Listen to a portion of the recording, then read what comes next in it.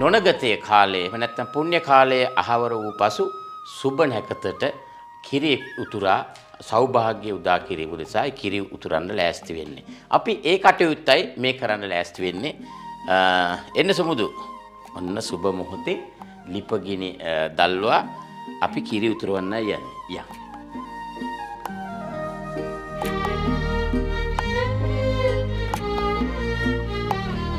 කිරි ටික උතුරා ගිය පසු සෞභාග්‍ය කාලය උදා වෙනවා කියලා අපි විශ්වාස කරනවා. සිංහල දෙමළ මේ අලුත් අවුරුද්ද උදා වෙන්නේ මේකේ අන්තර්ගතයේ ගොඩාක් දේවල් තියෙනවා. විශේෂයෙන්ම මේ නැකත් වලට විතරක් නෙමෙයි අවුරුද්දක් අවසානයේ දරුවන්ද ඥාතීන්ද එකට එකතු වී අසල්වැසියන්ද එකට එකතු වී අපේ යම් කිසි පොඩි අඩුපාඩුකම් තිබුණාද උරණ වූවාද තරහ වූවාද ඒ සියලු දේ ඔයා කියන්නකෝ තරහ වූවාද ඔය හැම දෙනාම ආයෙත් එකතු වෙලා එකට එකතු වෙලා ආදරෙන් මේ අලුත් අවුරුද්දක් පටන් ගන්නවා. කිරි ටිකෙන් ටික රත් වෙලා උතුරන තත්ත්වයට එනවා. මොකද හිතෙන්නේ? ඇත්තම හුඟක් සතුටුයි. ඔයගොල්ලන්ට මොකද මේ අපේ දූලගෙන් අහමුකෝ. පුතේ අවුරුදු 2012න් පස්සේනේ ඔයගොල්ලෝ අවුරුදු චාරිත්‍ර අපි එකට මේ කරන්නේ. මොකද ඔයාලට හිතෙන්නේ? Different after a long time. සිංහලෙන් කතා කරලා. එයාට සිංහලෙන් කියන්න බෑ. ඔයාලා අර බස්. නෑ සිංහල අලුත් අවුරුද්දේ සමුදුතේ. පුතේ කියන්නේ. ඔයාලට මොකද හිතෙන්නේ යශෝදරාට? හුඟ කලකින් ඉතින් කරන එක හොඳයි ඉතින්. I missed it. අපි normally මාතලේ ගිහින් ඔක්කොමලත් එක්ක ඔක කරන්නේ අවුරුද්දට. So අපි අවුරුදු 10කට පස්සේ පළවෙනි පාර කරන්නේ. අපේ ගෙදර මං හිතන්නේ අපේ ගෙදර මං හිතන්නේ පුංචි කාලේ පුංචිම කාලේ අපේ ගෙදරම කරලා නැහැ. මේ පළවෙනි වතාවට අපි මෙහෙම දෙයක් කරන්නේ. පුතාට මොකද කියන්නේ?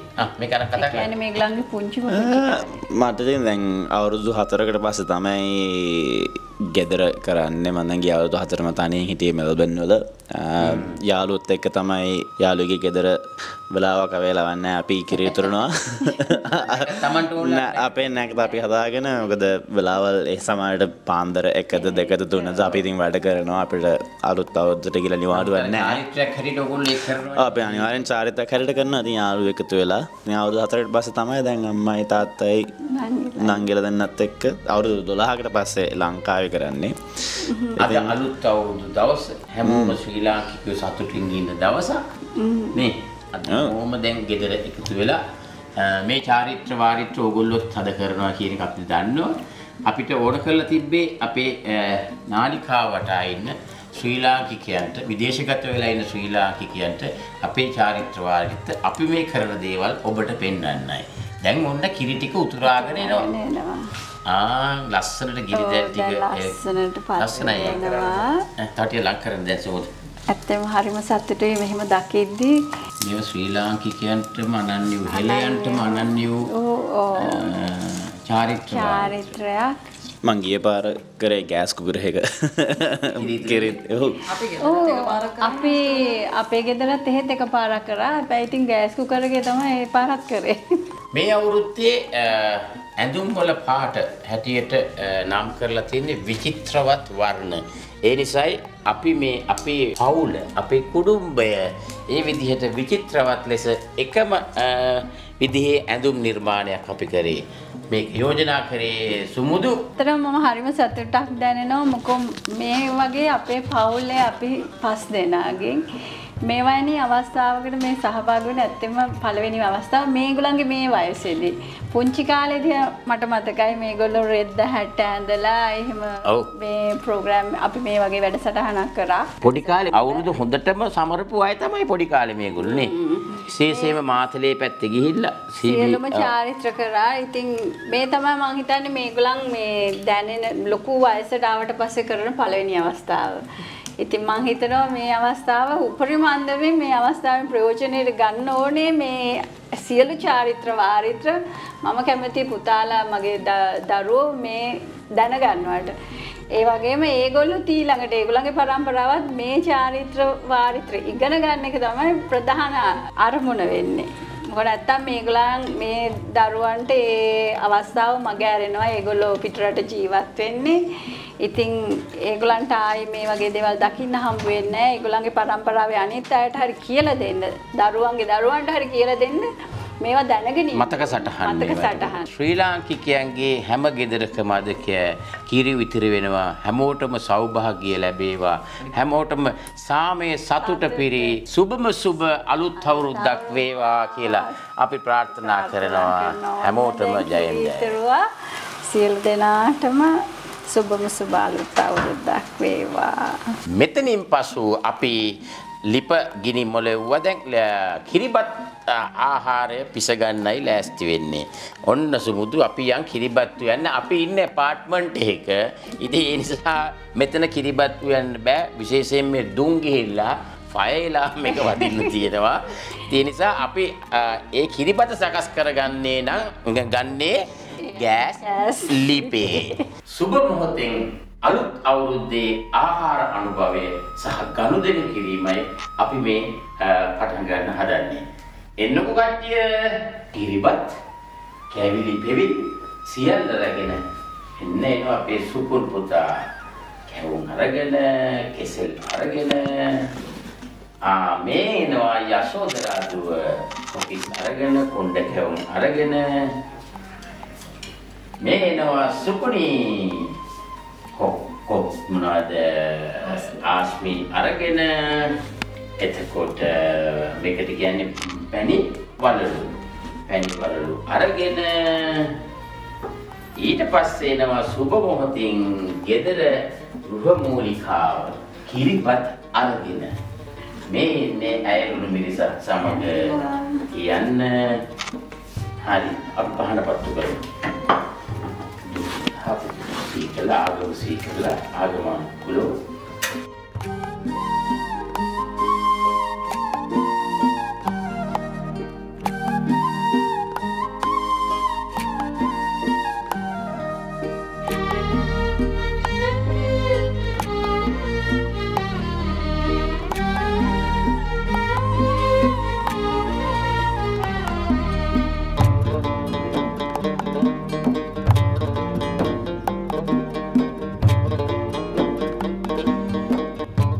චාරිත්‍රානුකූල තියෙන්නේ ගනුදෙනු කිරීම. ගනුදෙනු කිරීම කරන්නේ කායික කියලා දුවයිද? තාත්තයි පුතයි. ඒ කියන්නේ ගම් ගෙදරට බත සරි කරන තාත්තයි පුතයි මුලින්ම ගනුදෙනු කරනවා. කියන්නේ බත පහලට ගිහිල්ලා පොළවට මුදල්ෙන් කොටලා. එහෙම හරක කිරි හරක අපේ ඉන්නේ. කන්න දීලා මොනවා හරි. එහෙම තමයි ගනුදෙනු. තාත්තයි පුතයි. ඊට පස්සේ උඟක් වෙලාවට ගෙදර අම්මා වතුර කලයක් අරගෙන එන්න ගඟට යනවා. අපි උඟක් වෙලාවට වතුර ගත්තේ ඇලෙන්ද වලින්. ඉතින් මුලින්ම මොනවා හරි බෙහෙත් පොට්ටනිය අපි ගඟට දාලා මෑතිකුගේ නම් අපි කරන්නේ පොඩි කාසියක් ගඟට ලිඳට දාන්නේ. ලිඳ සමග ගනුදෙනු කිරීම. සමග ඊට පස්සේ නැවුම් කලයකට වතුර අරගෙන ගෙදරට එනවා. ඒක තමයි අපේ චාරිත්‍රානුකූල ගනුදෙනු. එහෙනම් මෙතන අපි පෙන්වන්නේ පවුලේ ලොකුම ඉලන්දාරියත් එක්ක ගනුදෙනු කරන්නයි පවුලේ ගෘහමූලික හැටියට හදන්නේ. අපි මුදල් තතින් තමයි මේක සංකේතාත්මකව ගනුදෙනු. හරි. ඊට පසුව තියෙන්නේ ආහාර අනුභවය. සාමාන්‍යයෙන් අවුරුදු කාලේ අපේ අම්මා කැවුම් උයනකොට විශේෂයෙන් කොණ්ඩ කැවුමක් උයනකොට මේ එක කැවුමක් වෙන් කරලා තියෙනවා ඒ කාටද? පළවෙනි කැවුම. ඔයගලන්ට හිතන්න පුළුවන් දෙයයි කියලා. අපි සාමාන්‍යයෙන් අපි කැවුම් හදන්න පටන් ගන්න එක කැවුමක් මුලින්ම කොණ්ඩෙත් එක්ක ආවට පස්සේ මේක වෙන් කරලා එල්ලලා තියෙනවා. අවුරුදු කාලෙට වැඩියෙන්ම ඉන්නම කවුද? කොඳුරු. අන්න හරි. කොඳුරුවන්ට කොණ්ඩ කැවුමක් එල්ලලා තියෙනවා. ඔව්. ඒක අපි සංකේතාත්මකව අපි ඔන්න කොණ්ඩ කැවුමක් කොඳුරුවන් සඳහා වෙන් කරා. ඊට අමතරව අපි අලුත් අවුරුද්ද අපි සමරනවා වගේම සත්තු ගැනත් අපි වනසිව්පාවුන් අපේ පරිසරයේ පුරුල්ලන් මේ සත්තු ගැනත් අපි හිතනවා. ඒ නිසා අපේ පළවෙනිම වෙන් කිරීම කිරිබත් කෑල්ල ඔයා හදපු කිරිබතේ පළවෙනිම කිරිබත් කෑල්ල අපි වෙන් කරනවා පුතේ කාටද? සත්තුන්ට. ඒක මුල් ස්වභාව ධර්මය විසින් සත්තුව ඉන්නවා මේ පරිසරයේ සත්තු අපිට ගොඩාක් උපකාර කරනවා. ගොවිතැන් කරන්න උදව් කරනවා. පරිසරයේ සමතුලිතතාවය. සමබරතාවය. ඉතින් අපි හැමතිස්සෙම සතුන්ට ගොවිතැන් කරලා කන්න බෑනේ. ඉතින් ඒ හින්දා අපි යමක් සතුන් වෙනුවෙන් විශේෂයෙන් ඉස්සර දැන් නම් දැනුත් සමහර විට ඈත ගම් පළාත් වල සිදු වෙනවා ඇති. අපි කුඹුර වගා කරලා ගොයම් නෙලාගෙන යන වෙලාවට දැන් නම් අර කෙලීම මැෂින් එක දැම්ම මුළු ගොයන් ටිකම කපාගෙන ගියා. ඒ ඉස්සර එහෙම නෑ. අපේ ආදරණීය ගොවි බෞතුන් කුඹුරේ සම්පූර්ණ ටික නෙලන්නේ නෑ පුතේ කපන්නේ. ටිකක් ඉතුරු කරනවා කුරුල්ලන් සඳහා. අදත් එහෙම තියෙන අයත් ඉන්නවා. ගහක උනත් සම්පූර්ණ ඵල අපි විසින්ම අනුභව කරන්නේ නැහැ, පෙනිලා ගන්නෙ නැහැ. ටිකක් ඉතුරු කරනවා කුරුල්ලන් සඳහා. ඔයාලට මතක ඇති අපි රඹුටන් ගහක් හිටවලා ගස් ගහේ පළවෙනි බට් රඹුටන් ගහක්. ඒකේ ආපු රඹුටන් ටික අපි එකක්වත් කෑවේ නැහැ. පළවෙනි ගහේ සම්පූර්ණ මේක අපි තිබ්බා කුරුල්ලන් සඳහා. ඔයාලට මතක ඇති ඉස්සරහදී විචේ රඹුටන් ගහ මතකයි නේ? එහෙනම් අපි දැන් ආහාර අනුභව කරන්නයි හදන්නේ.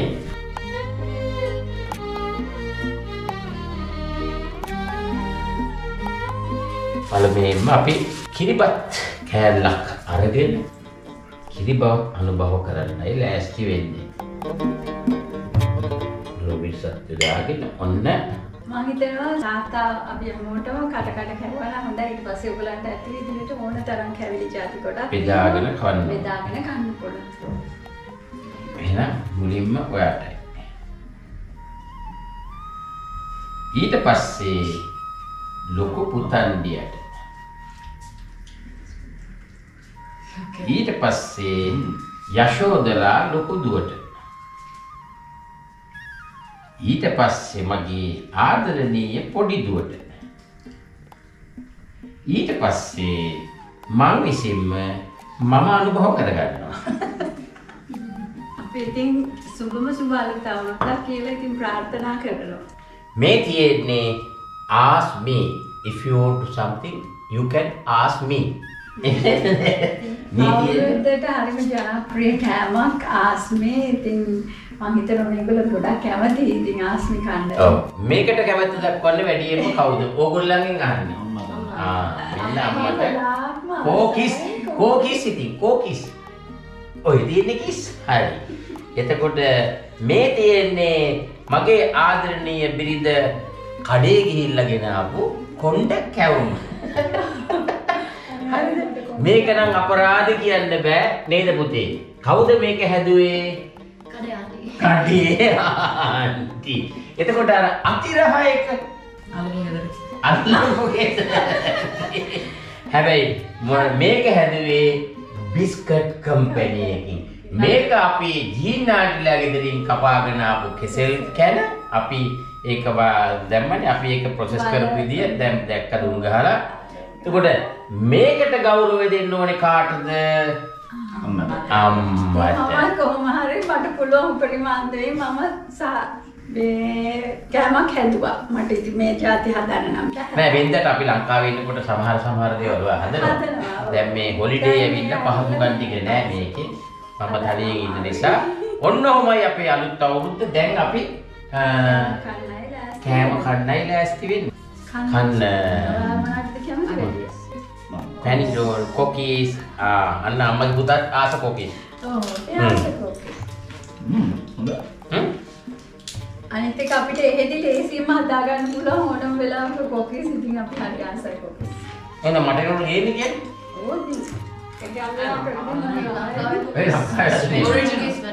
Original made in Sri Lanka. අපි කමු. ඊට පස්සේ තමයි ආහාර අනුභවයෙන් පස්සේ වැඩි හිටියන්ට මුලක් දීලා වදින චාරිත්‍රය තියෙනවා.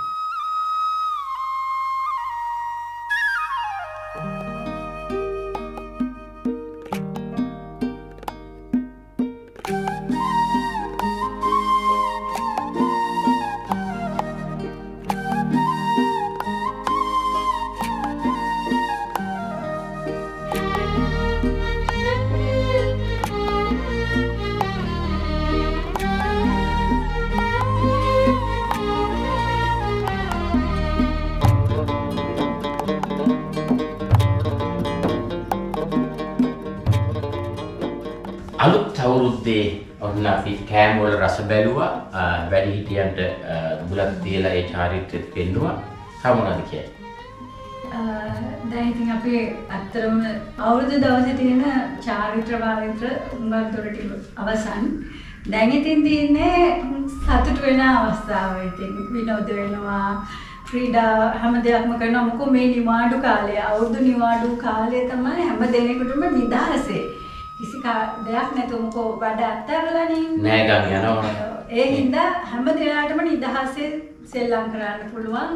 පවුලේ හැමෝටම එකතු වෙලා සතුටින් ගෙවන්න පුළුවන් අවුරුද්දේ එකම අවස්ථාව. ඊට පස්සේ අවුරුදු උත්සවයේ අවසාන වෙන්නේ චාරිත්‍ර වාරිත්‍රවල හිස තෙල් ගෑමේ හිස තෙල් ගෑම ඊළඟට. ඊට පස්සේ තමයි රැකී ආරක්ෂා සහ පිටත් වීම. එහෙමනම් හැමෝටම සුබම සුබ අලුත් අවුරුද්දක් වේවා.